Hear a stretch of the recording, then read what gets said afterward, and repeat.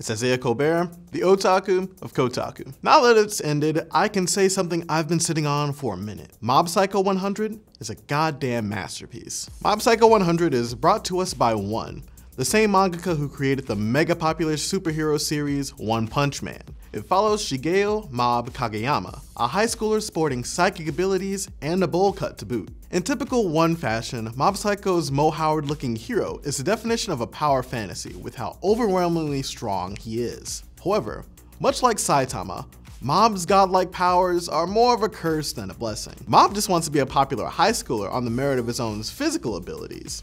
His psychic powers, which go haywire whenever his suppressed emotions overflow, provide the show's hypest moments and act as a pseudo-antagonist. What keeps Mob grounded is his mentor, the fast-talking disaster man, Reigen Arataka. Although Reigen is basically committing highway robbery by using Mob's psychic powers for his phony exorcism practice, the con man is a phenomenal role model for Mob.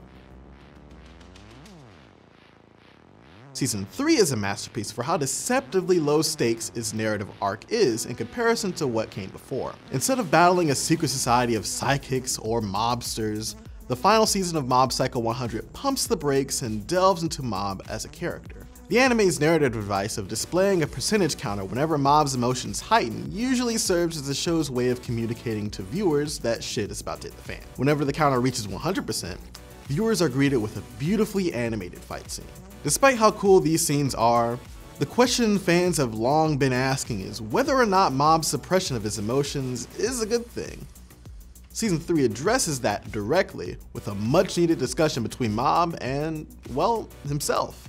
The final battle in Mob Psycho 100 isn't an over-the-top battle of fisticuffs and mind games between Mob and a rival Esper, but rather a conversation between Mob and a personification of the destructive potential of his own emotions.